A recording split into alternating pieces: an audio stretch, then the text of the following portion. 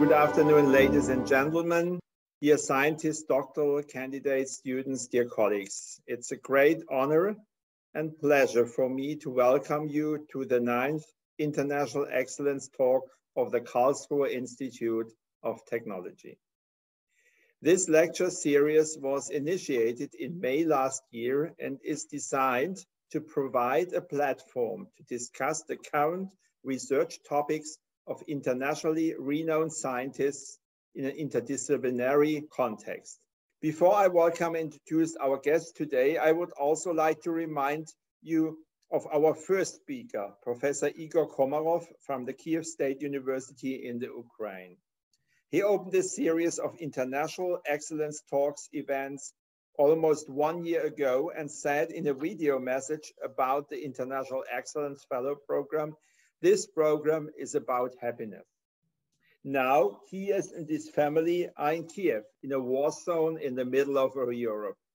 Our thoughts are today with him and his family, and we hope that this attack will end soon and that the people of this country will not have to suffer anymore. With great concern, we are following the current conflict in the Ukraine. Some of us may be affected directly if their families or friends are living in a war zone.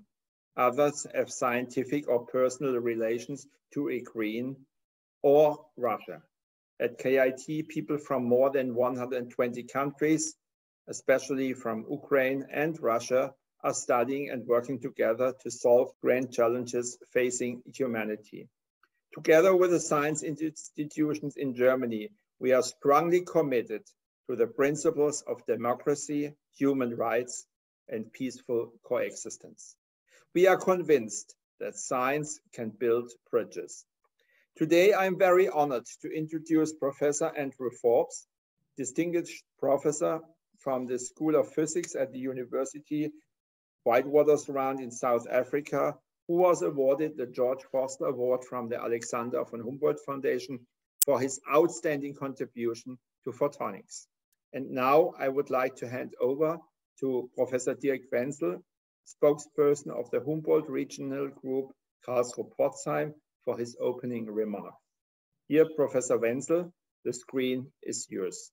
Good afternoon, ladies and gentlemen, dear Humboldt Fellows and Wallies, scientists, doctoral candidates and students, dear colleagues, and dear friends. This time, it's our great honor to welcome a member from the Humboldt family, Andrew Forbes. Therefore, I also would like to use the opportunity to thank Professor Jan-Garrick Kovink from the Institute of Microstructure Technology at KIT for hosting Andrew and to offer him his hospitality during this day here in Karlsruhe. I also would like to take the opportunity to encourage as many KIT scientists as possible to take the challenge to invite excellent scientists to KIT and to host them in their research group. Now, it's my pleasure to hand over to Jan-Garrick Kovink from the Institute of Microstructure Technology at KIT, who would like to introduce our speaker today, Andrew Forbes, as a host and give some additional remarks about Andrew and his research. Thanks a lot. I'm looking forward to your presentation.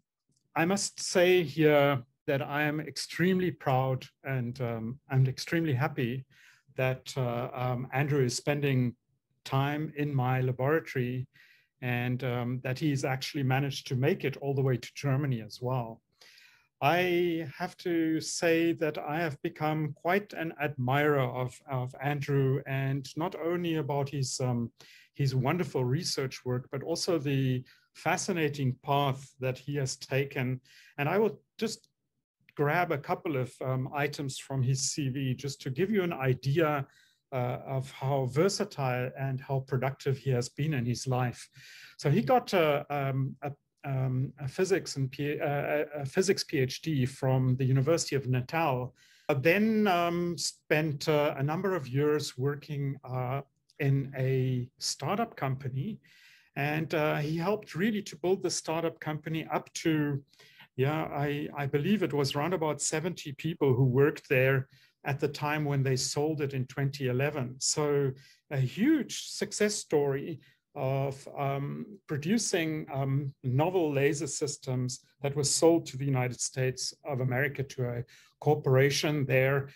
So a huge impact from his work. And at that point, he decided he wanted to go back to academia, and he joined the South African National Laboratory, the CSIR, or the Council for Scientific and Industrial Research, as it is known. And he joined the National Laser Center there, and he started quite a lot of activities there. The first one is really exemplary, and it's called the user facility. And the idea was really quite remarkable.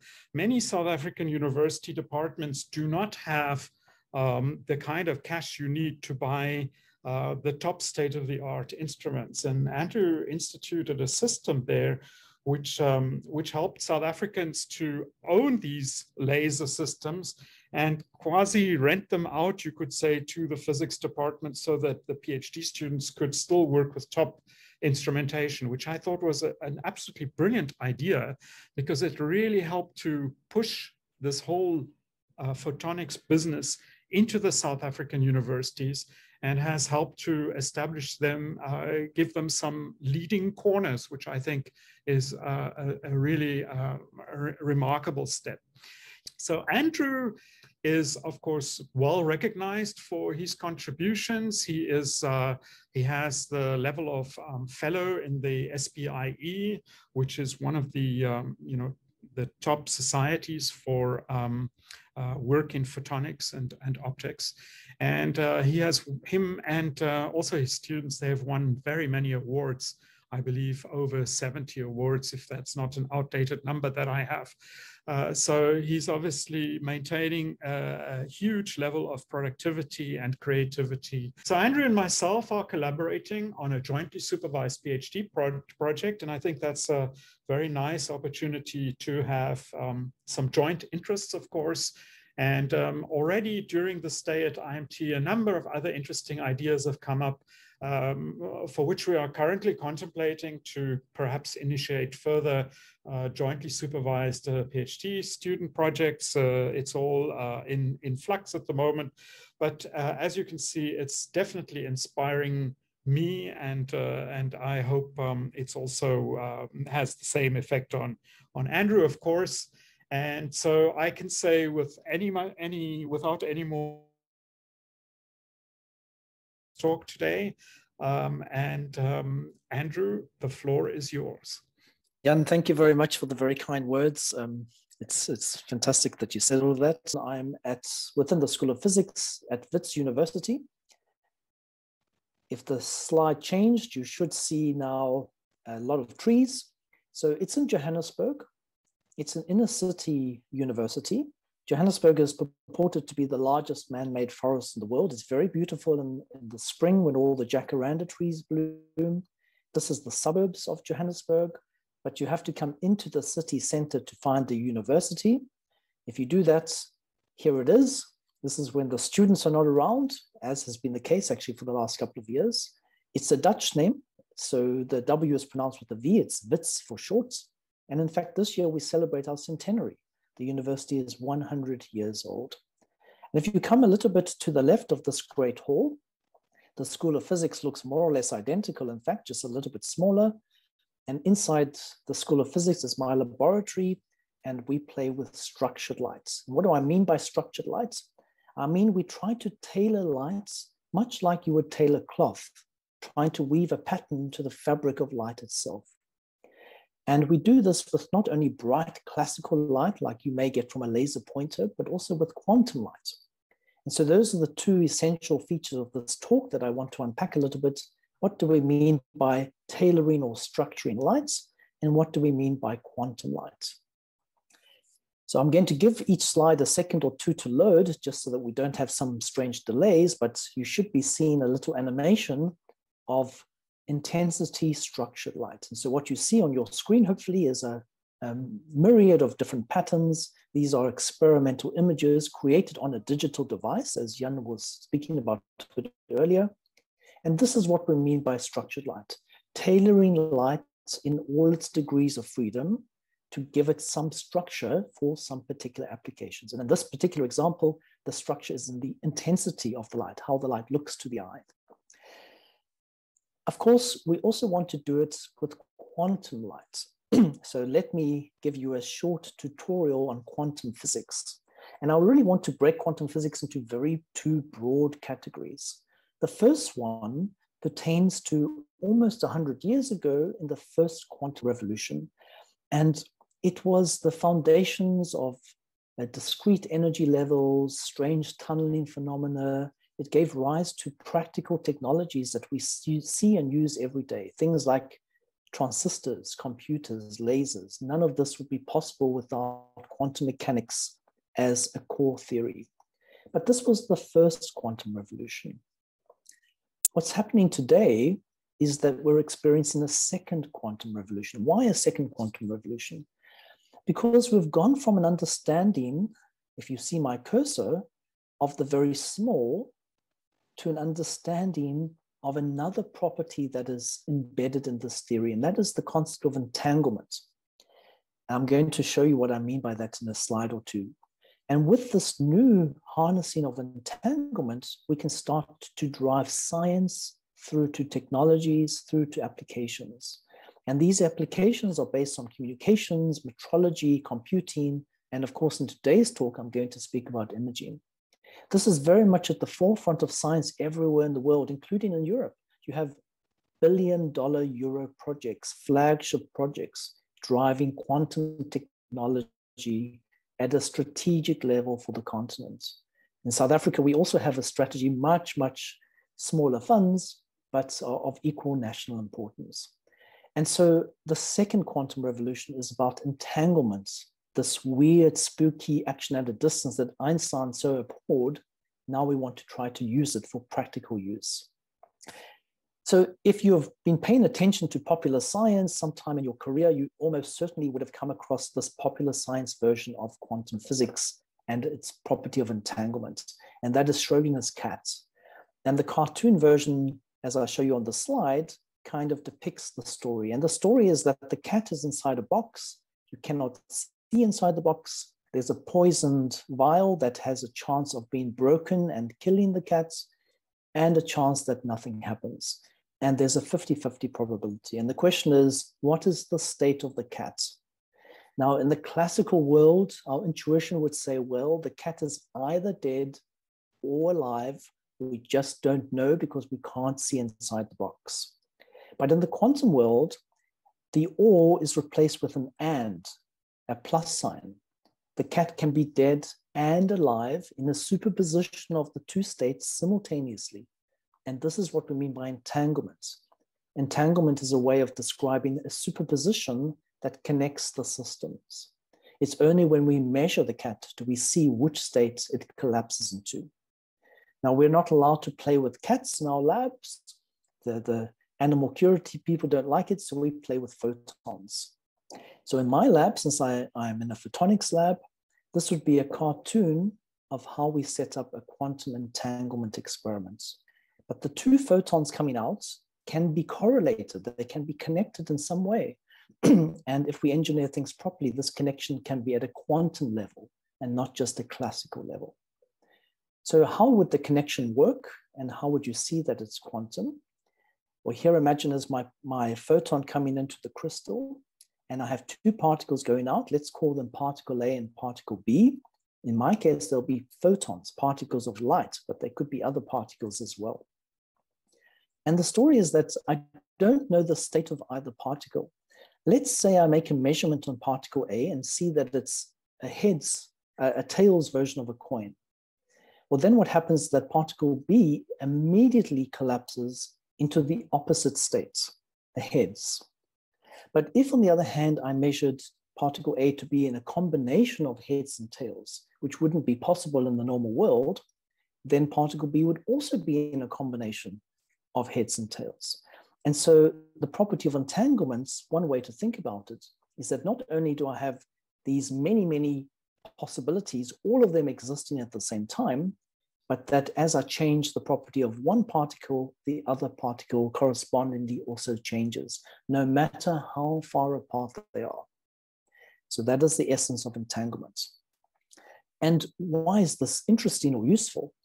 Well, for example, quantum computers use entanglement as a resource. The idea is that if we can have multiple superpositions we can trace out all the solution spaces in parallel to find out which one eventually is going to be the answer.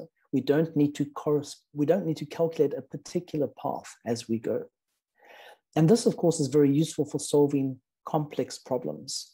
And let me give you an illustration of a problem that on the face looks very simple, but in fact is rather difficult. Imagine I give you two numbers, these two numbers, and I ask you to take the product. Well, on your smartphone, you can solve that in seconds, and if you do that, you would get this answer. But imagine I give you the reverse problem. I give you the answer, and I ask you to find the two numbers when multiplied together, return that number. Well, this is a much harder problem to solve. So easy to state, but very, very hard to solve. In fact, this is the basis of modern day encryption. If you're wondering, by the way, the answer is this. If you make the number very large, it can take a very long time to solve, longer than your online banking, and so the system is secure. But a quantum computer could solve this problem very, very fast. And it solves it because it can map out all the solutions simultaneously. It doesn't have a bit that's 0 or 1, it has a bit that's 0 and 1. And it's so you have this many, many operations simultaneously. Of course, the answer to this is quantum communication, because if you change the property of one particle, you immediately change the property of the other. And this means that if somebody is eavesdropping or trying to break into your encryption system, you immediately get notified with a flag that something has changed in the quantum system. And the quantum network, which we used to talk about as the future, is already here. This little cartoon is actually only half a cartoon. It's MISSIUS, the Chinese quantum satellite that establishes a link over thousands of kilometers between adjacent cities. So the network is here. In today's talk, I want to talk about imaging. How can we use this strange property of entanglement to reimagine the properties of imaging? And to do that, I first want to take you back to how conventional imaging works. So here you see a picture. We use a camera. In fact, if you look at how we sell our smartphones these days, the billboards show very beautiful pictures. It's sold on its capacity as a camera more than a phone. So how does imaging really work? Why is it that the camera, whether it's your smartphone or the old-fashioned fancy camera that you see here, why is it that it takes good photographs, images of objects? So, of course, the heart is the lens, the optics that make this happen. And in physics, we traditionally draw the object as an arrow, but you can imagine that replaced by a beautiful mountain or a lake or whatever you happen to be pointing your camera at. So why is it that we see an image on the other side of some object? And the reason is that the optical system sets up correlations between these two planes. So for example, if I look at how the light goes from the head of the arrow, it could follow this path down to the bottom, but it could also go through the lens that way, or it could go down through the bottom. In fact, it takes all the paths at once, but the salient point is that all the rays, no matter which path they take, they arrive at the same place at the same time. That's crucial. And this is what gives you a sharp image. If you don't have that right, you get a blurry image. But what establishes these correlations? What makes this possible? Well, it's the optical system itself. It's an engine, a man-made engineered system that establishes corresponding points on two different planes. So if I get those points correct, then you see I have a very sharp image, as you see here in the picture of the camera. And if I don't get it correct, I have a very blurry image. And we're all very familiar with this in our everyday life. So what are the assumptions that we make in this conventional picture of imaging? Well, the one is that the light had to travel from the object to the camera to form an image. That seems fairly obvious. You need light to interact with the object and come to your camera. The second is that if you take a beautiful photograph of some scenic scene, then obviously the number of pixels in the X and the Y direction, and your camera probably has 2 million or 4 million pixels, those pixels determine how clear or accurate the picture is going to be. So you have many, many pixels to resolve what the picture looks like. And what I want to do with my spooky quantum lights is get rid of both those cases. I don't want any light to travel from the object to the image, and I don't want to have any pixels. In fact, I'm only going to have one pixel. So what sort of image can I make with a single pixel camera where the light never leaves the object? That's what we want to know. So I'm going to go back to my lab. Here's my cartoon. I'm going to generate with my little crystal 2 entangled photons. So I know that they are going to be entangled. And what does that give me? Well, firstly, let me show you what it looks like in the lab. So here you see the incoming light to the crystal. And if you look very carefully, you can see the 2 beams of light going away. These are actually bright beams of light following the path of these photons. But this is physically what this experiment might look like. And just to give you an indication of what such an experiment costs, I don't know if there's any members of the public in the audience, but scientists are always asking for money. And so I once was explaining to my student all the equipment that we had to put up for this experiment. And then he said to me, but what does this cost? And I gave him the value. And then he said, what? He said, but you could have bought a Maserati with that. And we don't tend to think of it like that as scientists, but it's a little bit actually depressing to think that we instead buy lasers and detectors rather than beautiful cars.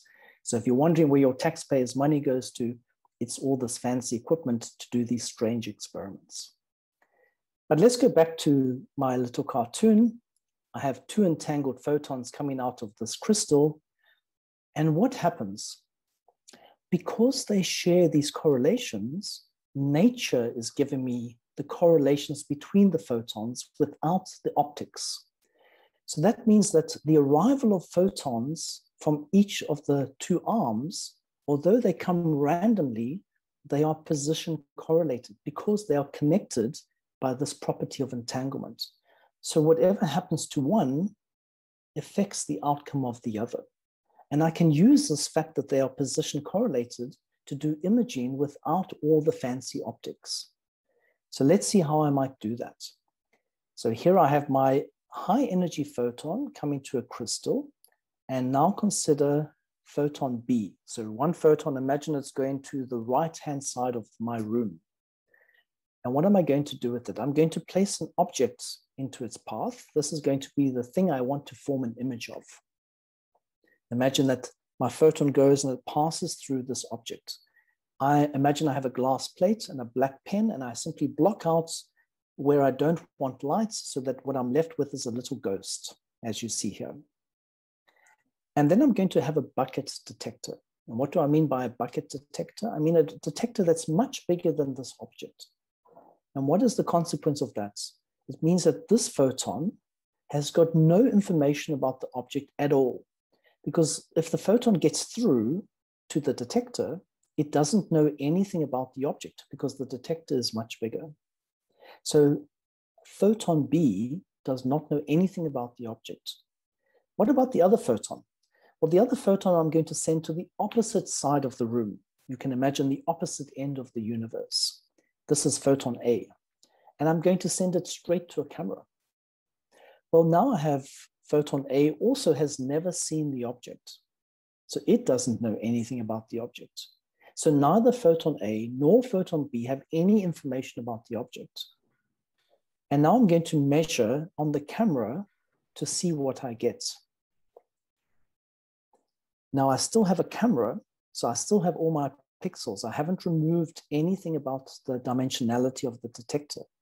But what I have removed so far is that there's no link between the object and the camera. There's no light moving from the object to the camera.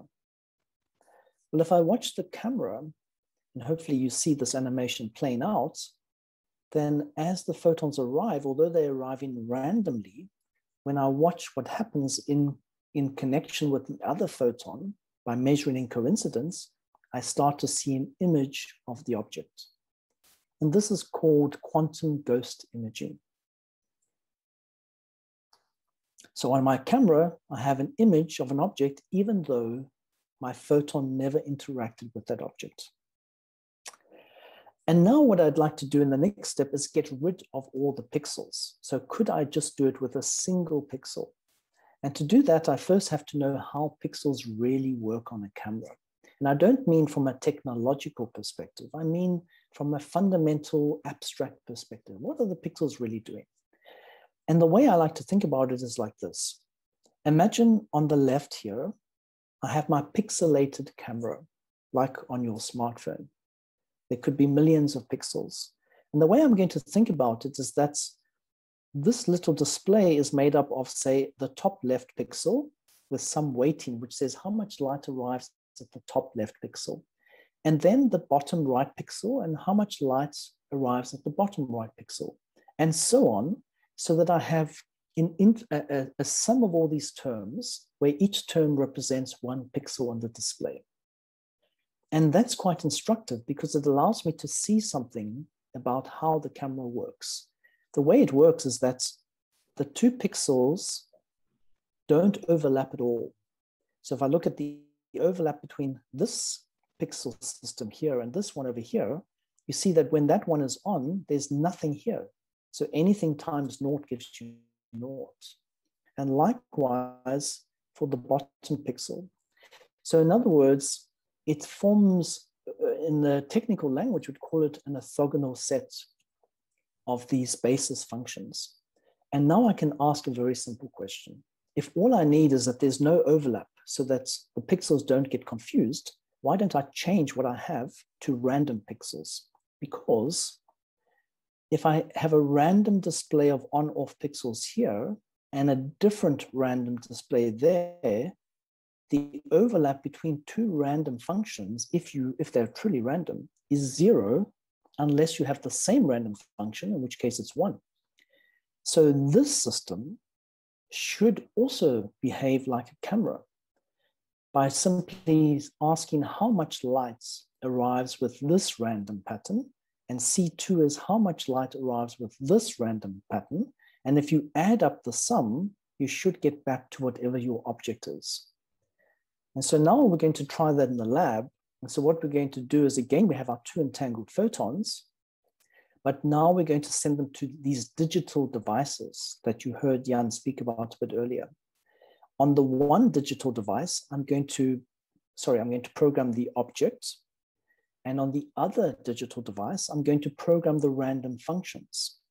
And I'm going to let them change. And here I've changed the camera to a single pixel, because the information is held now in the random functions, which are purely digital. They're sitting on my computer. And so I've taken away the complicated detector.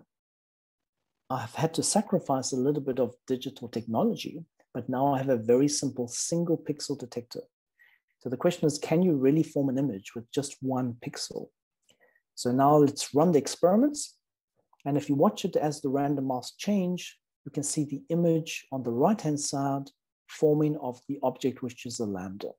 This is the same ghost imaging experiment I showed you earlier, only this time there's no camera and the detector has a single pixel. And so now we have no resolution in the detector and we have no connection between the object and the image, but still it works. Now, at this point, you might say, well, that's all very nice, but it's cool physics, but there doesn't seem to be any advantage to going to the quantum world versus the classical world. You can do some cool stuff, but it's not better in any sense. Could you do something in the quantum world that you couldn't do in the classical world? And the answer is yes. So if you have a look at my little cartoon again, I have a photon coming into my crystal. I'm going to generate two entangled photons coming out. But this time you notice I've made the color of the two photons going out different. One I've made blue and the other one I've made in the infrared. You can think about it as this, that one photon is visible. You could see it with your eye, and the other photon is invisible. You could not see it with your eye. So if I go back to my little two-dimensional cartoon, now photon B, the photon that goes through the object, could be in a deep infrared wavelength. You know, when you watch science fiction movies and sometimes the characters put on some goggles so they can see like these infrared pictures of people or heat-seeking objects, that's because you can't see the heat signal with your eye. The wavelength is too long, too far in the red. You need a very special detector to see that. But now what I'm going to do is I'm going to pass my infrared beam through the object, but I'm going to try to image it with a visible detector. It's like trying to see that heat pattern with your smartphone. So could you do it? Now, why would you want to do it? Firstly, let's ask that. So what I'm going to do to demonstrate this to you is I'm going to take an object that's the number 4, and I'm going to put it behind some tinted glass. So if it's behind the tinted glass, of course, you cannot see the object. But the long wavelength, the infrared wavelength, can get through the tinted glass. So the question we're asking is, can we point our smartphone away from the car, but still see what's inside the car on the smartphone?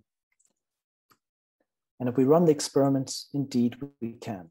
And it works because the long wavelength photon goes through the tinted glass and it sees the object. The visible camera never sees the object. It doesn't have to interact at all. And it sees an image of this object. And of course, you can imagine that all of this lends itself to artificial intelligence and machine learning. And so in the bottom panel, you see that the raw data evolves very, very slowly, but this sort of machine learned image of the object triggers very, very fast. And so we can enhance the camera to make it intelligent, to recognize objects, to stop the experiment as soon as a photon, as soon as we've recognized what it is. So we have very few photons involved in the experiment. And you can see why that would be useful in things like imaging light sensitive structures in the biological medical world, or seeing past otherwise non-transparent films, glass, tinted glass, for example, in defense and security, seeing things that would otherwise be invisible to normal detectors. So in my final example of how quirky this quantum world is, I want to show you this. Imagine that this time I have an object that's perhaps on a satellite here on the left, and I would like to form an image to the satellite here on the right. Now, obviously, if I connect between the two satellites, so I send a photon across, I can convey information about the object to the image. But what I want to do is I want to take that away and have an image of this object without any link at all. Now, previously, my two photons were entangled from the crystal. And so they had these natural position correlations from nature, from the property of entanglement. But now the photon over here is completely independent to the photon over there. So can I form an image of an object when the two photons have got no correlations at all? Well, obviously you can't do that.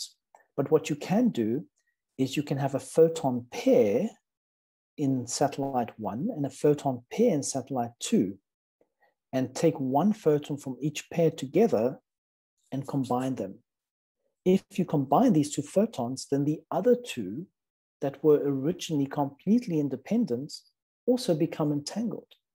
This is a property that we use for quantum teleportation.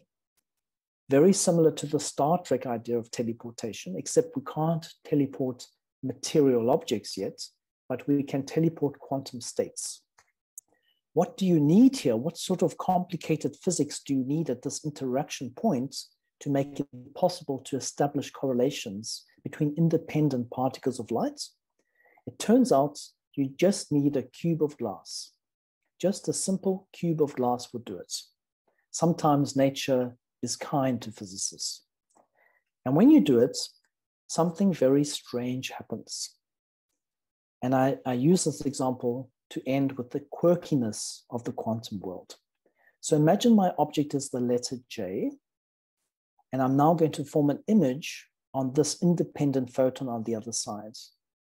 What comes out is a contrast inverted image. Everything that was bright on the object becomes dark in the image, and everything that was dark in the object becomes bright in the image. And the reason this happens is that there are many subtleties that I haven't brought up in this talk, that entanglement comes in different flavors. And when you use this cube of glass, you get what we call an anti-symmetric flavor. And this gives you contrast inverted imaging.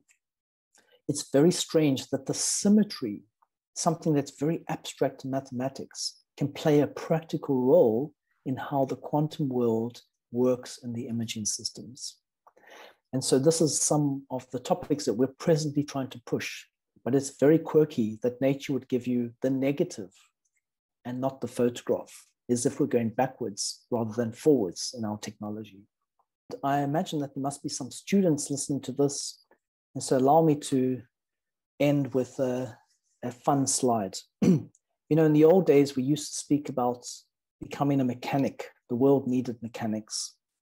And my message to the students is that we do need mechanics still today, but what we need are quantum mechanics. The future is quantum technology in all spheres of science. It will have its touch felt to some degree or other. And so if you're pursuing science, don't disregard the importance of quantum. It's not abstract textbook physics. It's really driving very fast from science through technology to real world applications. I say no understanding needed because although I've tried to paint a picture here of a tutorial style talk that is fairly transparent, I don't claim to understand why nature really works the way it does. I still find it very surprising. My students don't, but I do. They say, oh, but this is what the theory predicts. I agree, but it's still amazing that nature works that way. So that leaves me to thank my group. All the wonderful experimental results you've seen are taken by my students and all our funders. And I want to take this opportunity to thank the Alexander von Humboldt Foundation, not just for financial support, but actually for holistic support. It's really been a fantastic experience. The workshops and seminars and online events and all of my engagement has been absolutely fantastic, and I'm thrilled to be associated with them. KIT, where I'm based at the moment, fantastic institute, wonderful people, and Jan's Institute, IMT, is really an eye-opener for me to see what you can do in structural materials and taking it forward in excellent technologies. So thanks very much to all the support that these institutes have given me. And I think on that note, it's important that I point out that everything I've told you, of course, has been fairly parochial, but ghost imaging is a highly vibrant field. It's been around for about 20 years. There are wonderful pioneers in this field. And here's a wonderful, if you just Google ghost imaging, you'll find a wonderful tutorial article by Miles Paget. And on that note, I'd like to thank Miles and Jonathan. They're longtime collaborators of mine on this. Miles runs a quantum hub in Glasgow on quantum imaging. He is the, I would say, the undisputed leader in the world on that topic. And we have a very fruitful collaboration with him and Jonathan Leach on this topic. And that brings me to the end of the talk. I hope it's not been too much physics for the non-physicists in the audience. And I'd like to thank you very much for inviting me here and for listening this evening.